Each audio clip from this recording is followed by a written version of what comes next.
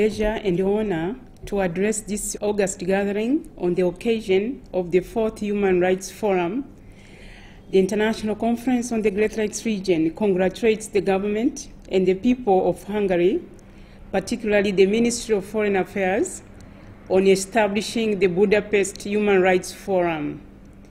A series of annual international human rights conferences you have conducted demonstrate an enduring effort by the government of Hungary to find solutions to the legacy and suffering from abuse, discrimination, and violence by millions of people worldwide.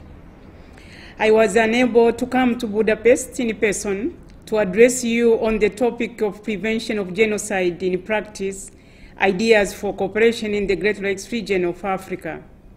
But the International Conference on the Great Lakes region is grateful to have been invited and to be represented by Mr. Ashadi Sentongo in the 4th Budapest Human Rights Forum.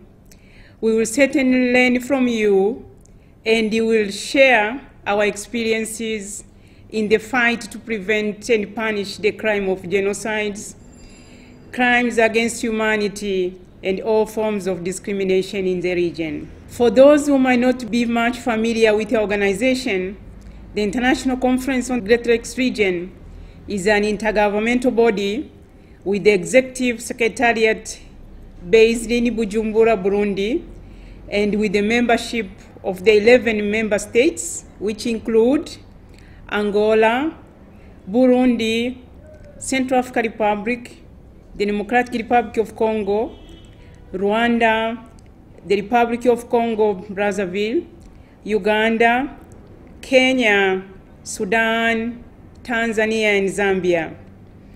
This initiative was a result of a sad history in our region following the genocide in Rwanda in 1994 and the bloody civil war in the Democratic Republic of Congo between 1996 and 1998. Our efforts have been geared towards preventing another genocide in our region, and the initiative is a resolve of our leaders to see never again genocide and in transforming the region into a hub of peace and prosperity for our people. I appreciate that this year's theme on prevention of genocide in practice is conducted in the context of the responsibility to protect.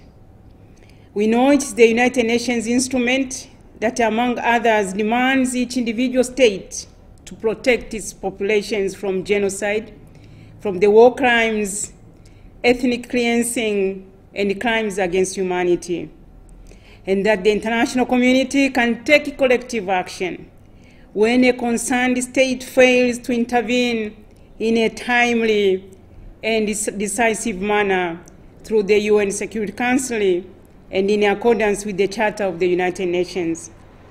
Distinguished participants, the Pact on Peace, Stability and Development in the Great Lakes region, signed by the heads of state and government from the 11 member states in December 2006, is consistent with the responsibility to protect. Specifically, under Article 23 of the Regional Pact, it states that a member state that is unable or unwilling to honor its obligations under this pact shall account for its failure before the summit, which will determine the consequences of such failure. One of the most important protocols in this pact is the prevention and punishment of the crime of genocide, the war crimes, crimes against humanity, and all forms of discrimination. In this way, the pact opened the space for collective action involving governments, civil society, local communities, and partners to take on the responsibility to transform the historical discourse and practice of war and violence to that of prevention and punishment in the Great Lakes region. Let me highlight the ideas for cooperation in the Great Lakes region.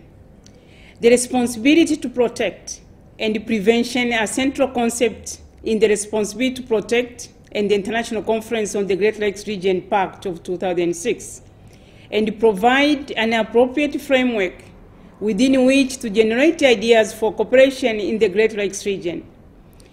First and foremost, it provides a political will.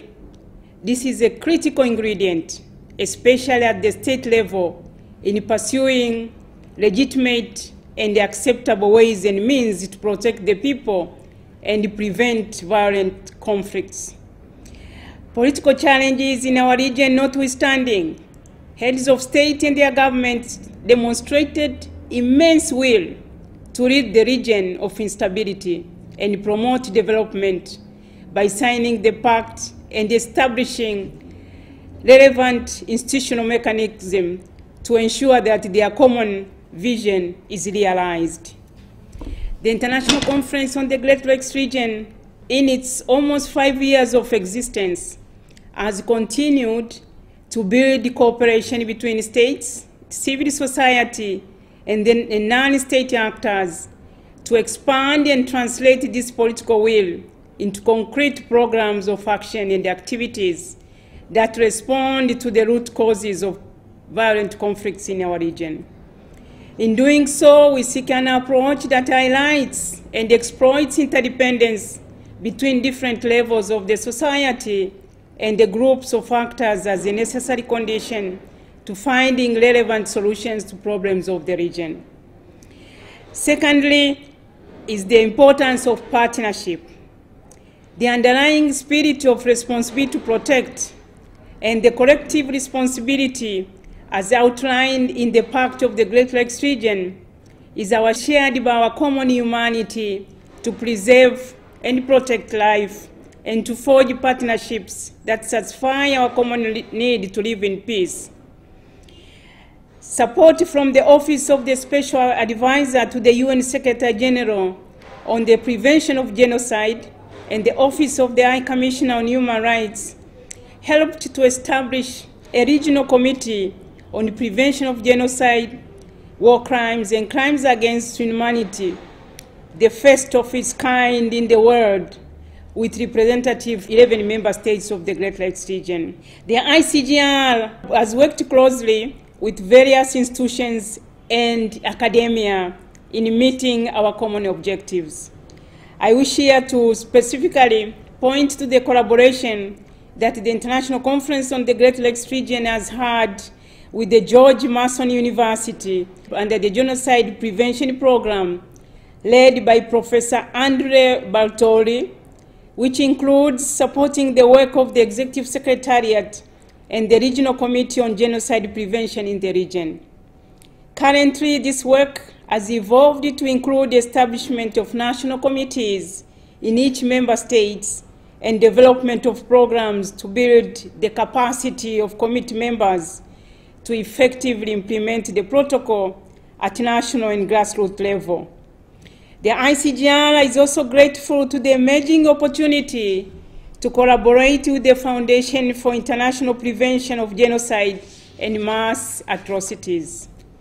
We would like to believe that we participate in this forum as partners in the struggle to prevent violent conflicts and to look forward to cementing this relationship through the signing of a memorandum of understanding with the Foundation.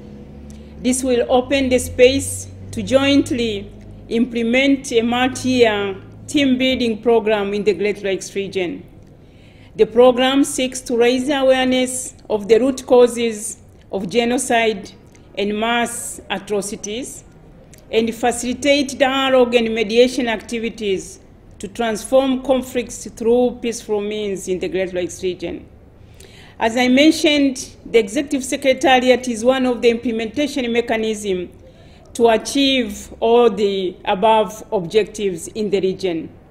We work to translate this responsibility and commitment by the heads of governments in our member states into practice and draw the collective attention of all actors in the region and the international community to addressing the root causes of violent conflicts in our region. We have also brought the initiative at the grassroots level. While each member state is sovereign and unique, the International Conference on the Great Lakes Region envisages cooperative efforts with regional actors, international and local partners to promote and advocate for, one, proactive strategies to protect citizens, prevent genocide and discrimination, and the fight against impunity. Secondly, is our collective endeavor for collective conflict-sensitive policies and prevent institutions. Thirdly, is the mechanism for early warning and proper response. Fourthly, is the collective instruments on justice and reconciliation. And fifthly, is the networking and information sharing. Sixth is the capacity building to effectively manage programs. And finally, is education and public awareness.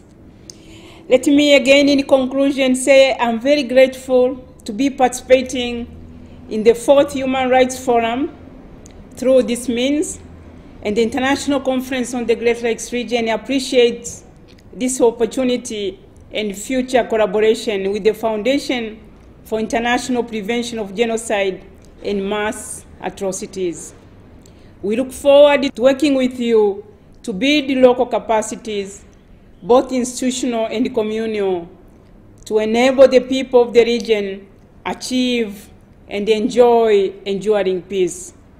We are further hopeful that efforts such as this will inspire stronger collaboration between the member states of the International Conference on the Great Lakes Region and the government of Hungary in the areas of peace and development. Let me end here by wishing you all successful deliberations. I thank you for your attention.